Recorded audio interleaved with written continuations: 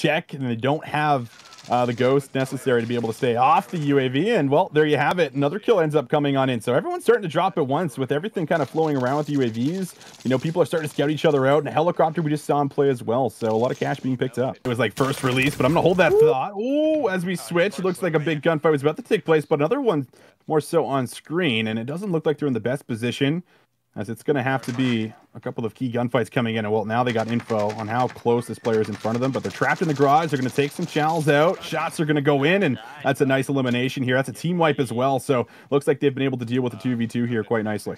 Yeah, well done from them. So we got Dude Man and Cool Nerd Guy. This is Microsoft employees. Can we get more creative, please, in our gamertag selection? Jokes aside, clearly these guys are just focusing on their day jobs, which is, you know, brilliant engineers or whatever they might do, and they're like, let's just do generic gamertag number 1, 2, and 3.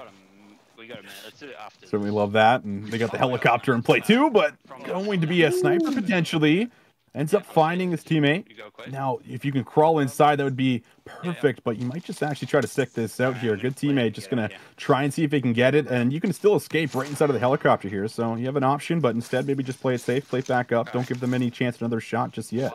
Nice job, all right. They avoid some of that pressure, and who knows who's sniping nearby. It might be Team Hendo we saw moments ago hitting every single shot with that sniper, but they're going to pop that helicopter and find their way. A nice, easy rotation through. Looks like they might go for that recon. Not sure if they will. If they do get some intel, some insights. That's where the next ring is going to be, and as this ring collapses and gets smaller and smaller, as we jump on board and see, they will be playing for that recon here. Got to be careful, though. We got 14 players, 9 squads remaining. Meanwhile, Cool Nerd Guy, alive and well. That was the helicopter rotation we saw a long time ago. They're going to find a team and really just hunting right now. This poor team on low ground. It's not looking good.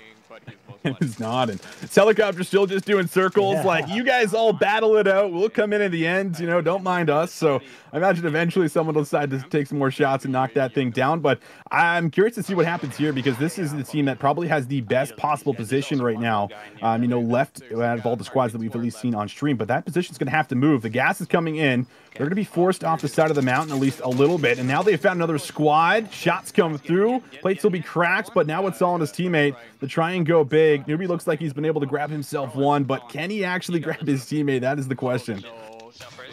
And no, not going to happen. Self-revive was not popped, and just like that, unfortunate situation for Cool Nerd Guys. He's going to get taken out. I sound ridiculous. I just feel ridiculous saying that gamer tag, but you know what? I digress, as it's going to be all